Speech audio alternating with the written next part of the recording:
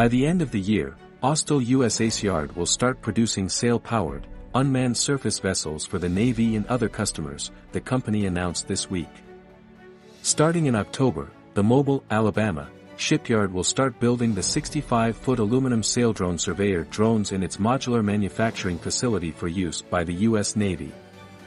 The Saildrone Surveyor is designed specifically for deep ocean mapping and intelligence, surveillance and reconnaissance applications, both above and below the surface, reads a Wednesday statement from Austal USA.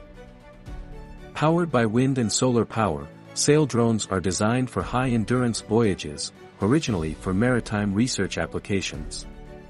But the Navy has been using them as surveillance platforms in U.S. Central Command since late last year as part of U.S. Fifth Fleet's Combined Task Force 59.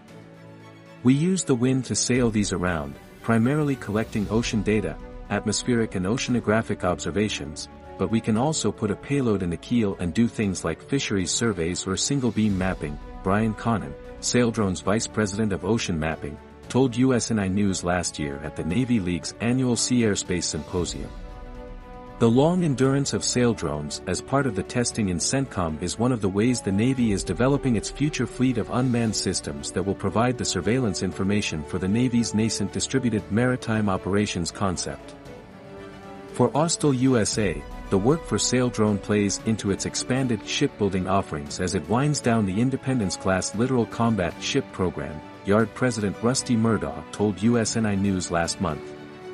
The Navy announced earlier this year it had a notional plan to acquire 150 USVs in its latest long-range fleet structure. Yards like Austal and smaller shipbuilders in the Gulf Coast are looking to the smaller ships as part of the growth of the service's unmanned fleet. To do a 70-foot autonomy ship was something not on our radar a couple of years ago, but what you'll see is the yard is agnostic.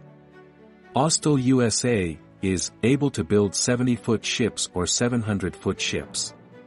That's the range of shipbuilding that we have going on as booked business right now, and we're going to continue to keep that wide range as long as it meets the needs of our customers and supports the yard's ability to do high volume, Murdaugh told USNI News. We've changed the way we manage the business from hulls to platforms. And so the panel can handle 8 to 10 different platforms going through it at once. It has a lot of capacity. And we have growth plans that go out 50 years so that we can double the panel line.